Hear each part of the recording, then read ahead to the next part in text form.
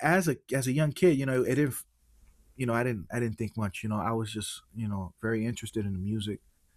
Um, the older I got, the more I started understanding how things were being put into places. Hmm. I understood, there weren't that many Latinos playing jazz. Yeah. I mean, we had Eddie Gomez, in terms of rhythm section. Yeah. Eddie Gomez, Willie Bobo. I'm trying to think who else that were really like playing in the jazz scene. And it was interesting. I was like, damn, okay, maybe I could become another cat in that era.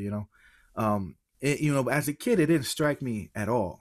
Hmm. As I got older and started doing research, I started finding out how much of my heritage was really involved in jazz, Mm. and how much influence we kind of gave, the jazz world in America. And I was really proud of it.